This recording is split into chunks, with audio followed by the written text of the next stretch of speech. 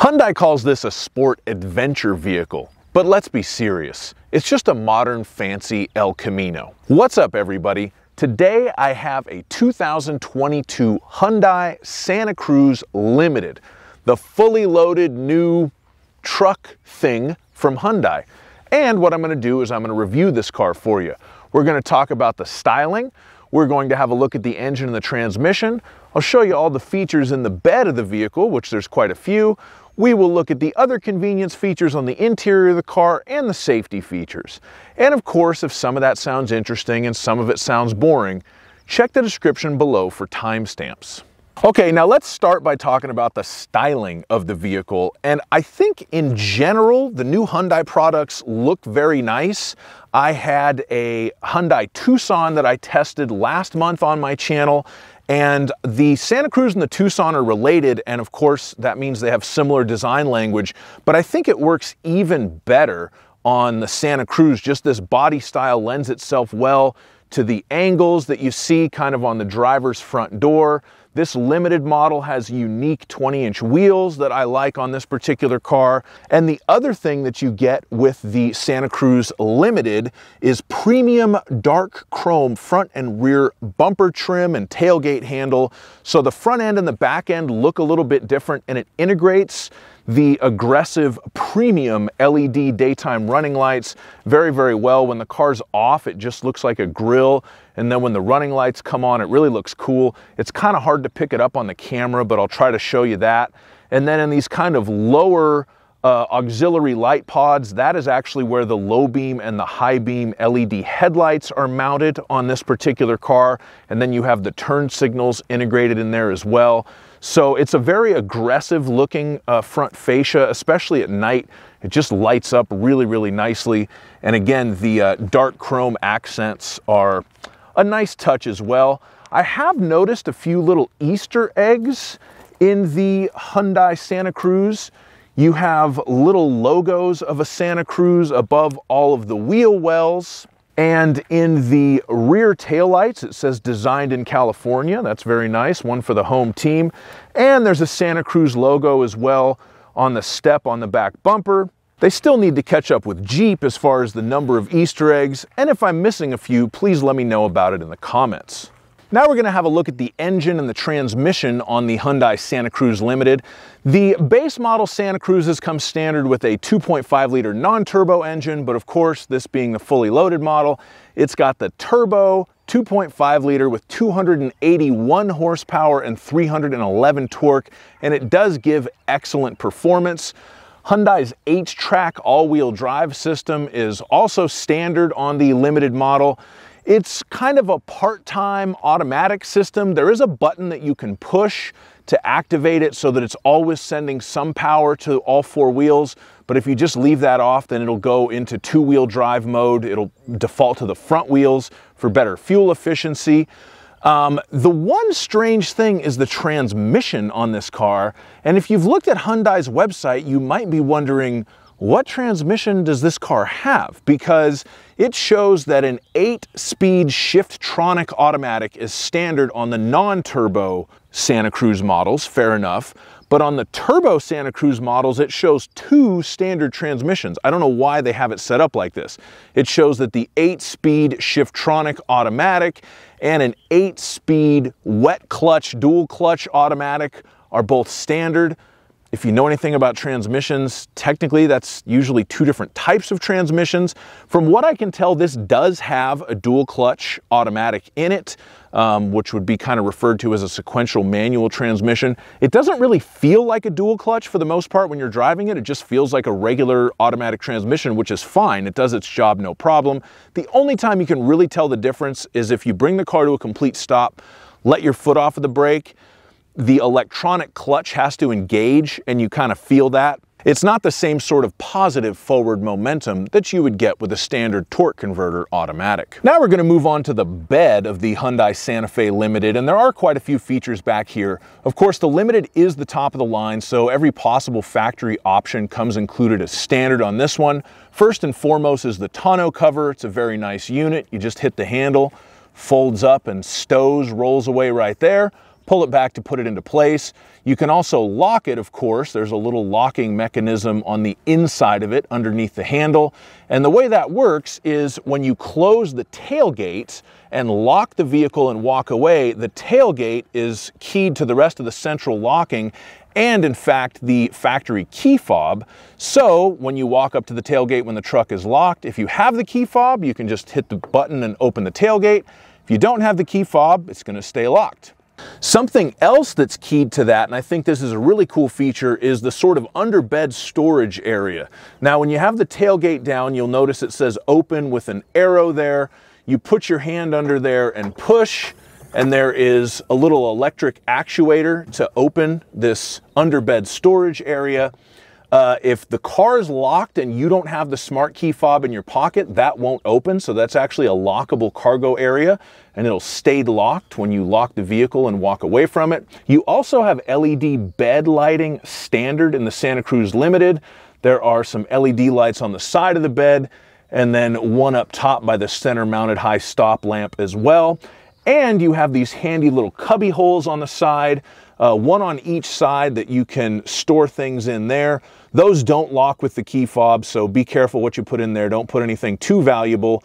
But the one on the passenger side does contain the 115 volt household style power outlet. And we have a lot of nice little nifty cargo tie downs, so you can keep your stuff secure in the bed of your Santa Cruz as well. And my favorite little feature on the Hyundai Santa Cruz bed is its little tiny rear view window that you can open from the back seat. It's just funny to me that it's so small. It does have a defroster element in there, so if it gets cold and you turn on the rear window defrost, it'll defrost that little center window as well. It's just a cute little window.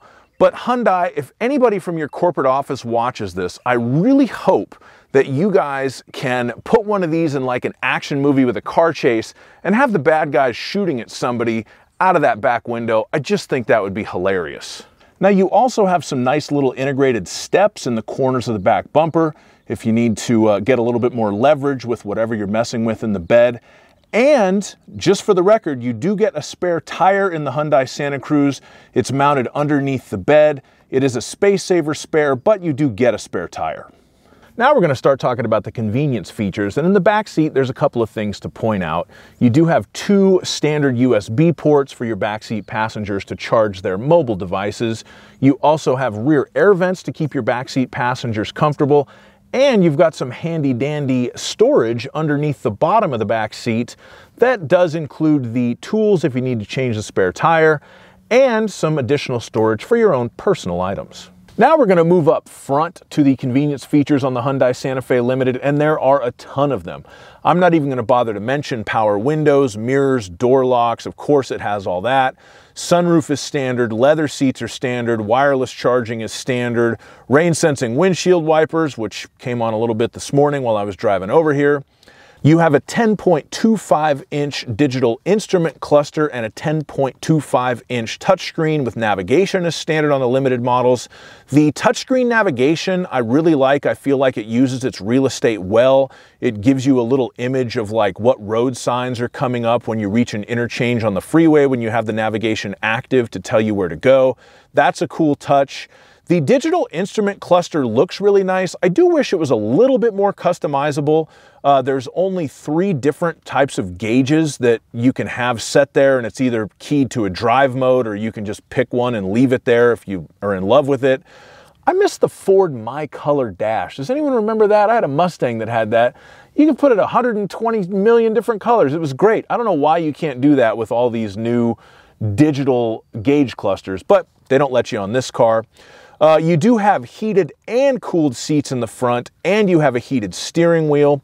You have 2 USB ports in the front and a 12-volt power outlet to go along with the wireless charging I mentioned earlier. Apple CarPlay and Android Auto is standard, and it is wireless in this car. Weirdly, the Smart Cruise Control with Stop and Go, if you want that on a Santa Cruz, you have to get a limited model. Based on what I saw on Hyundai's website, it's not available on the lower level packages, which that's kind of strange because they do make it available on lower level packages on other models in the line. But from what I saw on the website, if you want the Smart Cruise with the Stop and Go on a Santa Cruz, you got to get a Limited. The proximity key is standard, so you have the push button start and you can just leave the key in your pocket and walk up, open the door. Now we'll move on to the safety features, and again, there's a ton of them. The forward collision avoidance assist with pedestrian detection, blind spot collision avoidance, rear cross traffic alert and rear cross traffic accident avoidance, driver attention warning, lane keeping assist, lane follow assist. Basically, the car is going to prevent you from trying to crash into something in the front. It's going to prevent you from trying to swerve into something in the side, and it's going to try to prevent you from backing into somebody in a parking lot if they're coming sideways. That's what all that means. You do have the surround view monitor, which is kind of the 360-degree view. When you put the car in reverse, you can also activate it with a button on the dash. That's a pretty cool feature if you're trying to park, back into a spot, parallel park, or go off-road. And the other thing that gives you is the blind spot view monitor, which is really cool. So you do have the standard blind spot monitors, like the little red lights that light up when there's a car in your blind spot, that are mounted in the rear view mirrors on the outside of the car. But then you also have these cameras that will show up depending on which turn signal you activate. Those cameras show up on the digital instrument cluster, and it does give you a little bit more information. I always find that handy when you're making a right turn on a city street to see if you got a bicyclist coming, because, you know, they just do whatever they want. Now, a couple other things that you get when you get the Limited, and I'm still trying to wrap my mind around these things, is the navigation-based Smart Cruise and the Highway Drive Assist. Now, like I said earlier, the Smart Cruise control with the stop and go is standard when you get the Limited, and you also have the lane keep assist and the lane follow assist. So when you have all that activated, the Smart Cruise will maintain a distance from the car in front of you and kind of speed up and slow down to pace the car in front of you. And the lane keep assist and the lane follow assist, if the car's camera can read the lines that differentiate the lanes, it can kind of control the steering to keep you centered in your lane. Now, it's not a self-driving system. You need to keep your hands on the wheel. The navigation-based Smart Cruise, if you have that activated and you're on a highway that it recognizes, it can allegedly, if you have the speed set to the speed limit, it can adjust your smart cruising speed if the speed limit changes based on its own database. And if you have the Highway Drive Assistant engaged, it will slow down for any upcoming curves that a standard smart cruise control system wouldn't do, because it doesn't know from curves. It only knows if there's something in front of it or not. I've been playing with these things today, and let me get back to you on that, because I haven't quite figured out how to make them work yet. I know how to turn it on, but I can't seem to get it to do anything on the highway. But that's what that supposedly is. Thank you so much for watching my review of this beautiful Hyundai Santa Cruz. I really like this car. Hope that came through in the review. And if you liked it, please like the video, subscribe to my channel, and have yourself a fantastic day. Bye-bye.